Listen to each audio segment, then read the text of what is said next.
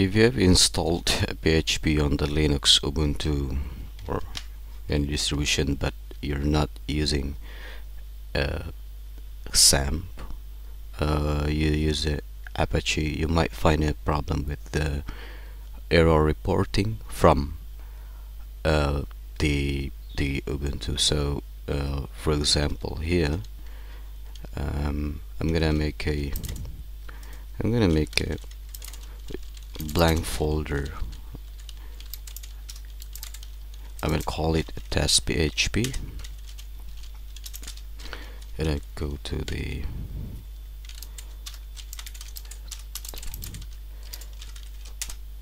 test PHP,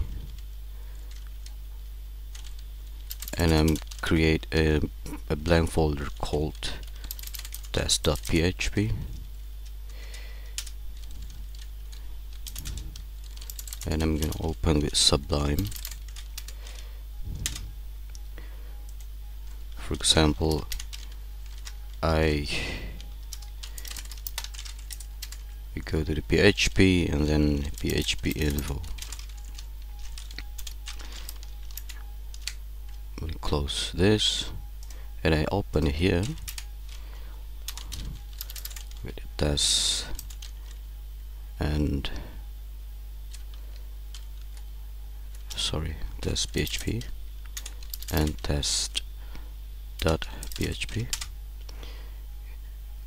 In here you will point out to the core, and then you're gonna see here the error display error is off. But after you change the php.ini, the setting is not reflected to the configuration. So the configuration file, php.ini path, you can see in the loaded configuration file. So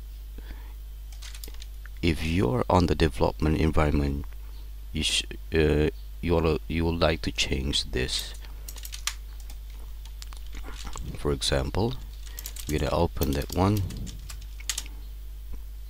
and we're gonna come here, and we're gonna point out to error reporting. So this one. So by default on the prediction level, it's gonna call this like this. You're gonna just copy paste and then save it. But after it changes, you would like to restart, sometimes Apache2 restart, but the value will not reflect it to the configuration. So if you refresh the page and you go to the core, it will not reflect it. It's still shown. I'm gonna point out to display errors. Okay, sorry. So I go to display errors,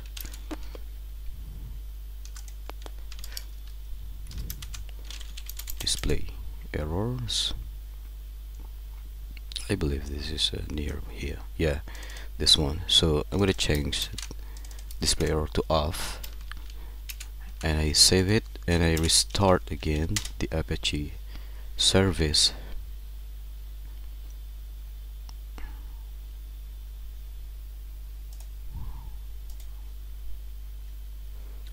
After restart, I'm gonna reload again this, but the display errors will not change. This will not reflect it. So I have to go to since I use the FPM, this is a fast CGI processing manager by PHP, so you have to restart the FPM service of the PHP. If you're not sure what's the service name, you can go to the system control, and then you go to list units, and then I'm going to go to type all the type of service. So in here you're gonna see there is an Apache service here shown, but if we restart this, it will not reflect it. So what we're gonna do is we have to find the FPM service of PHP. So we go to the PHP, this one. So you have to restart this one. Okay, so I'm going to copy this, and now I'm going to change, I'm going to restart that one. Go to restart. So now we'll reload this page. So now it's changed. So what it does is when we test the something like equal whatever it is, and I go to the so the gibberish code. So if we open this restart, if you set this display or is off,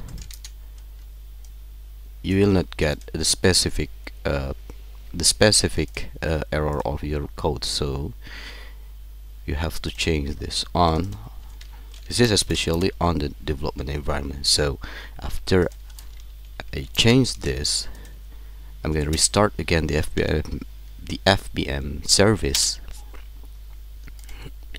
and I'm going to reload this. So you're gonna get the specific error of your PHP script. So I hope this is helpful for you. So thanks for watching.